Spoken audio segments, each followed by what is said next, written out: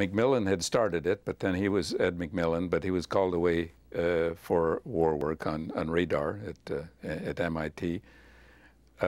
We made after I'd asked my graduate student, Arthur Wall, to become very expert in the chemistry of element 93, which had been discovered by McMillan and Abelson, but which work had not led to the discovery of element 94. We made our first deuteron bombardment of uranium on December 14, 1940.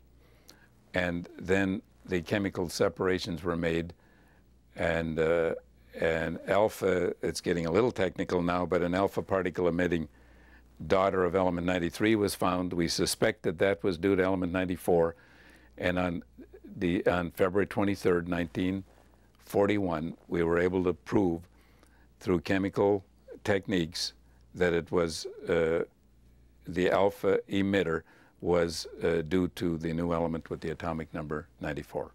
It was in Gilman Hall, room 307. It was a stormy night.